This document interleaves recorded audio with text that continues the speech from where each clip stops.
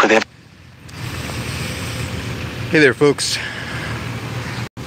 So I'm here in Eugene, Oregon, and what's happening is I have no idea what's happening, but it looks like there's some sort of training event going on. You can see here we have the Oregon Department of Transportation response team, and then we have a couple of donut munchers here.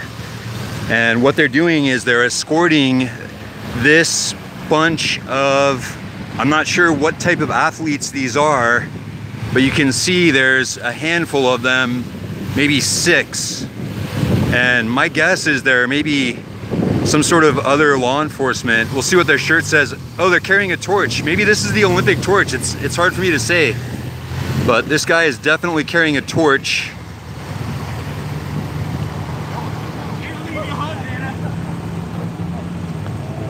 What kind of torch is that?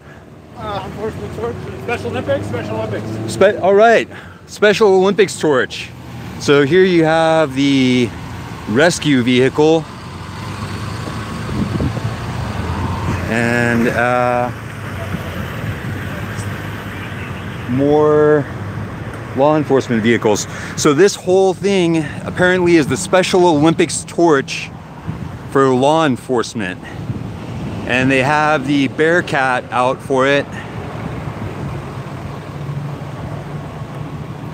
And then you have a pack of donut munchers. You know what I noticed about this scene? None of the donut munchers are carrying extra donuts. Like, this is not the pack of donut munchers that you normally see with all the steroids and lube. You know, these are the guys, these are the really fit ones. So those of you who aren't familiar with the Eugene Police Department, typically the Eugene Police Department is a bunch of fat bastards. But these ones aren't. These as far as pigs go, these are pretty trim and fit pigs.